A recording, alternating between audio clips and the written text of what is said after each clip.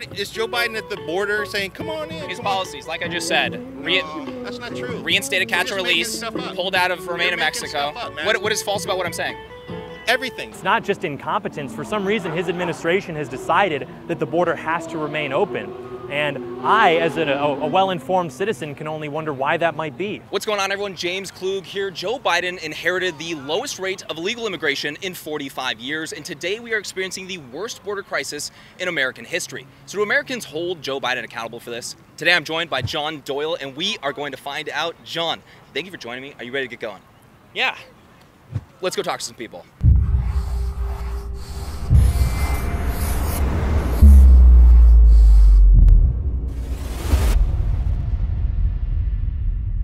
Huge shout out to our friends over at Allegiance Gold for sponsoring this video. You guys, is Joe Biden responsible for the border crisis? Yes or no? Yes? We got a yes? Yes. He's the president, so he's responsible. What about this gentleman? He's got an opinion on the sign. Is this guy responsible or what? This border crisis, what's going on, you know? Is it his fault, border crisis? Always his fault. Always, all right. So true, sir. Yes. Yes. Okay, we got a lot of yeses today. What's the border crisis? The border crisis is that our southern border is wide open. We've got literally tens of millions of people flooding in. We don't know who they are, where they're coming from. I just don't think that you can maintain the sovereignty and autonomy of a nation with that sort of immigration policy. Do you think the border crisis is Joe Biden's fault? No, of course not. Of course not. Sir, do you mind if we ask you why you think so? Do you mind if we ask you why you don't believe so? And why people are... Before all of them. It was? It's been a problem. You know, I would even be willing to say 30 years ago it was maybe more of a border quagmire, a border situation, but now I think it's escalated such that it is a border crisis, which is why it's in red, to imply the severity of the situation. It's been going on for how long? There's How long this current border crisis? Yeah.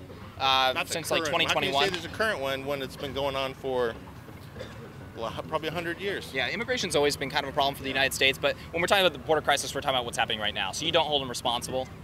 No. To an extent, I blame the last 30 to 40 years of leadership in this country. You want to talk about it? Yeah, sure, why not? So the last 30 to 40 years, just meaning it's basically been an issue for a long time. Yeah, I don't know why the U.S. military is not along the border. It's always been my position.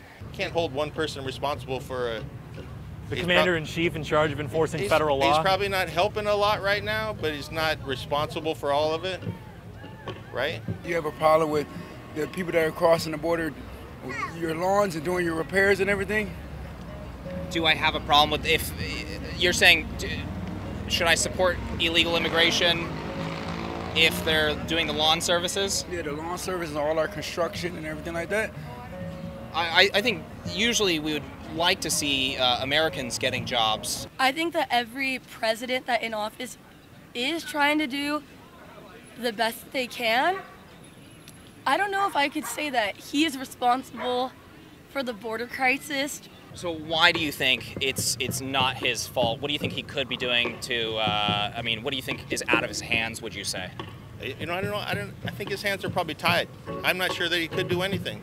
I'm not sure what he can do, really. When it comes to mass immigration, yeah, I think you need to have increased security. Do I blame Biden for it? Somewhat. Do I blame Trump for it? Somewhat. Do I blame Obama? Somewhat. I don't think one person is responsible for any crisis that happens. Right. Regardless of who the blame fully rests on, don't you agree that he has the power as the commander-in-chief to get the border under control right now? I'm pretty sure he does.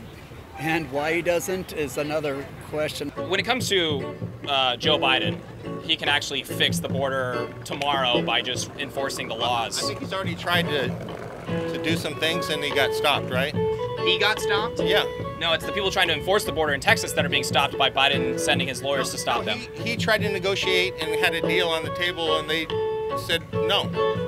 Joe Biden inherited a 45 low of illegal crossings. We now have the worst border crisis in American history. Week 1, halted construction of the border wall, pulled out of the... Well, really quick, let me finish. That Joe Biden is going to solve the problem? Let me finish really quick. Yeah. He pulled out of the Remain in Mexico agreement and then reinstated catch and release. Yeah. Those 3 things is why the crisis is out of control right now. Do you think the president or the minister in Israel is responsible for the war? Well, we're talking about Joe Biden and our border right now, though. One person is not responsible for the border crisis. Whether it's Joe Biden or any other person in the United States. All right, you guys, let's take a few moments to talk about today's sponsor, Allegiance Gold. Now, if you've been watching my videos for a while, you're well aware that I think Bidenomics is a complete disaster. Biden's overspending and overprinting of money alone are two main reasons that Americans have been seeing skyrocketing inflation over the last few years. And many are faced with having to work a decade longer than they wanted or are coming out of retirement due to an extremely volatile and uncertain market. That's why many of my viewers are investing in gold, because the value of gold runs counter to the effects of Bidenomics. Whether you prefer physical gold and silver or simply want to protect your IRA or 401k, you can trust the specialists at Allegiance Gold, who have the highest trust ratings in the precious metals industry. They've been sponsoring the channel for well over a year now, so I know them well at this point. Their relationships are based on integrity, expertise, and impeccable service. Go to protectwithklug.com today and download my free wealth protection guide. It'll tell you everything you need to know about gold, or you can give them a call at 866-335-KLUG. That's 866-335-KLUG. Also, get up to $5,000 in free silver on a qualifying purchase. Call them today, you guys, and begin your stress-free journey toward financial freedom. Go to protectwithklug.com. That is protectwithklug.com, or call 866-335-KLUG. Let's get back into this video. Do you know how many crossed last month? It was like 20,000? 20,000? No, 302,000 people. I mean, it doesn't surprise me. You know, I mean, it's not monitored. You know, our military and funding should be going towards the border, among other things. Yeah. But Biden said he's willing to shut down the border. I read online, as long as the Republicans pass this bill. Yeah. Do you know what's in that bill? No, I've not read it. Yeah. Why do you think there needs to be more funding to protect it, the border? Because the only way you're going to be able to finance what I would believe needs to have a military strip along the border. I mean, that's going to cost, you got to pay salaries for all the soldiers, equipment, etc. That's going to have to cost at least a couple $100 million. Right. You know what it is? It's when everybody wants one thing to be done in the government, then they'll just sell their whole souls out just so they'll have a bargaining chip. I don't care. He's doing fine. I'm doing okay. He's doing great. Like it. I'm a Trump but don't worry about it. Is she not? Is your wife not? Definitely not. A house divided. It's a complicated problem. You realize that, right? Yeah. You got people coming from other countries that are persecuted, that have a very low standard of living. They want to come here to the United States because Joe Biden's letting them in. What is Joe Biden at the border saying, "Come on in"? His policies, like I just said, that's not true. Reinstated catch and release, pulled out of Remain in Mexico. What is false about what I'm saying? Everything. One person cannot be in charge of a border crisis. It's literally the federal government's job to protect the border. It's a multifaceted issue where all kinds of people, politics, government, big business, it's all part of the issue. Yeah. So you're saying, oh, but it's one person. It's not one person. Well, he overturned the policies that were working under Trump. It's naive to think one person could be responsible for the border crisis. Doyle, do you blame Joe Biden for the border crisis that we're seeing right now, or no? It's actually very funny you ask. I do blame Joe Biden for the border crisis, being that he is the chief executive of the country. I mean, he oversees the bureaucracy, the Department of Homeland Security, the institutions that would be in charge of securing the border, and he is refusing to enforce the federal law that's on the books. And he's literally allowing these people to come over. And he is also, and I think the first week of his administration, he undid a lot of the Trump era policies, such as, the Remain in Mexico policy, for example. And now the resources that he is directing towards the southern border are because states like Texas have said, okay, well, the federal government isn't doing their job. We're going to have to maintain the security of the nation and secure the border. And he's now threatening to send federal police down, but to stop Texan police and Texan Rangers from doing that. So it's not just incompetence. For some reason, his administration has decided that the border has to remain open. And I, as a well-informed citizen, can only wonder why that might be. What do you guys think about that? Have you heard about this? Have you heard about any of this that he just brought up right there? A little bit, not too much, to be quite honest. Have you? No, I haven't. VP Kamala Harris said that what they need at the border is more funding to go to more asylum judges to process these people, basically deal with the people coming in, and where the Biden administration has reclassified the definition of an illegal alien to not take into account people who come and say the magic words in English that they would need asylum because they're fleeing, then they're good to go. The Obama administration too reclassified the definition of deportation to say, well, we turn you away at the border, but we don't even do that now. But he is right, this has been going on for decades. Public opinion polling has always been very negative on this issue, but the uniparty, no matter who's in power, be it Clinton, Bush, Biden, Obama, you've always had mass immigration from the southern border, and nobody's been able to do anything about it because the people who pull the strings in this country know that their power is more secure when they've got a bunch of people coming in, tens of millions from the third world. Sure. I will say Kamala's opinion on the judicial system, she's right in that the court system needs more funding. I'm an attorney myself.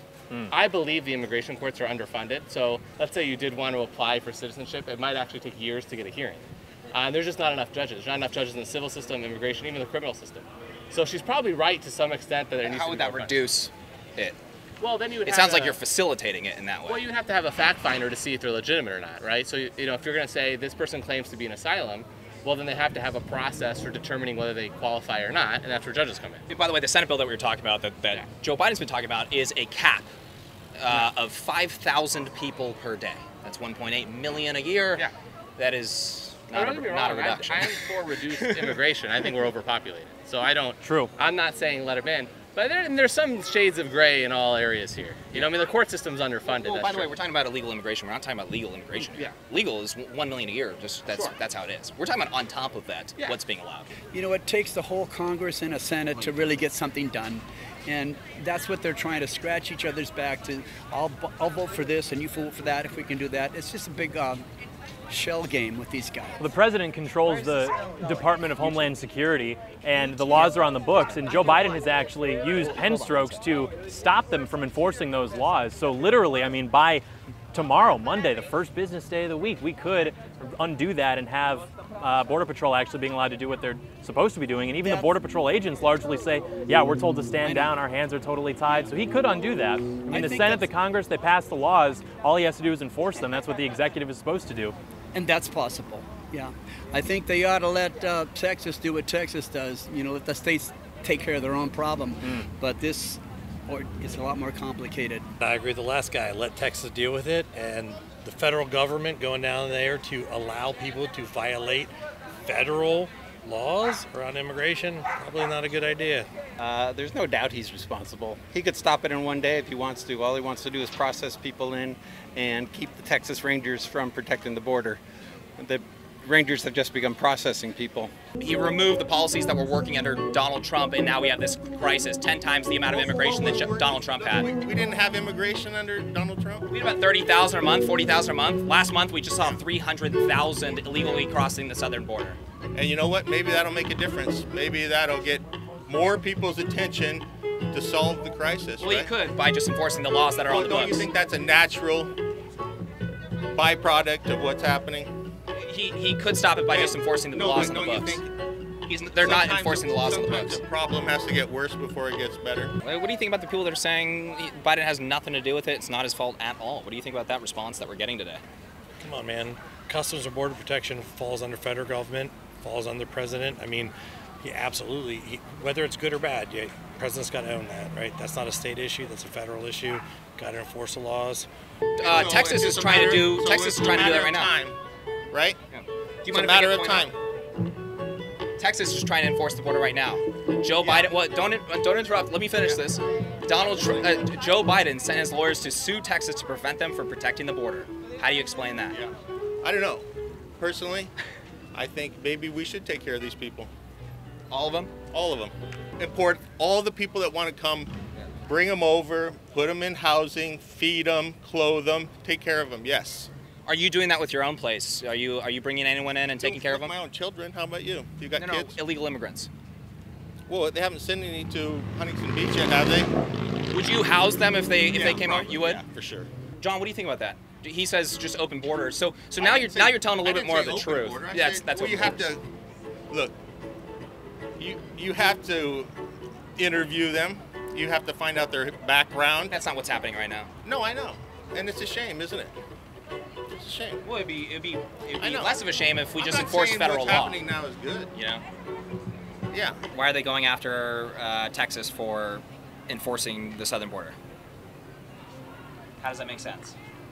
To like the basic level understanding knowledge that I have, I know Texas is a red state, and I know that a lot of the policies that have been implemented, even the past 5 years, and just like a lot of the leaders that they have in general, are not things that he would agree with or policies that would align with his beliefs. So I think that... You see it as a sabotage campaign for them because they disagree with him? Absolutely. I think because he doesn't agree with them and because they're trying to take things in another direction, he's probably going to try to stop that. as best as he knows how, and that his team knows how. We're doing our construction. You want to have any problems? They're working outside of Home Depot and stuff like that. They do phenomenal work. Of course, I totally agree with that. Mm-hmm. Should they come here legally or should they come here illegally? Yeah, but they can they'll make a way. Okay, there's programs now to help them get in here now, and I have clients that are helping them do that. Right. There's a program, a center in Santa Ana right now that someone just one of my clients helped open up to help people get their documentation. Yeah. So it can happen. It can happen. Yeah. Okay? So you're okay with people illegally entering the country then, you would say, because they do your lawn work? Yeah, not because they just do my lawn work, but I'm just saying. Construction workers. Yeah, construction work and all of our labor. All of our labor.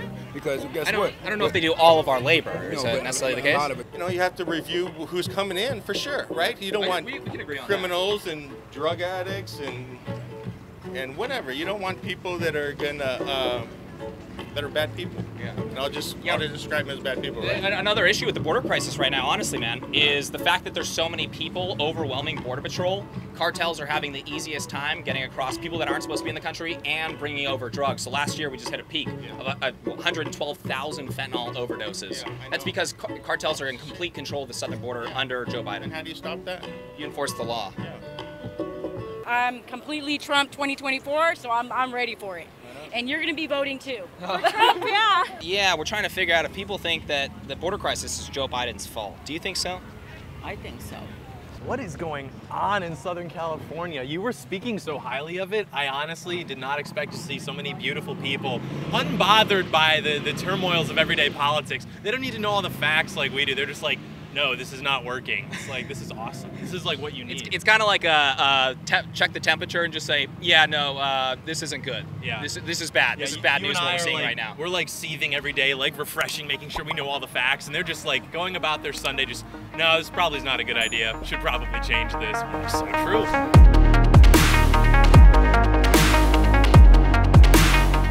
What do you think about fakers like E. Jean Carroll appropriating trauma for profit, whereas someone like yourself has gone through serious trauma and has received no attention, let alone settlement funding?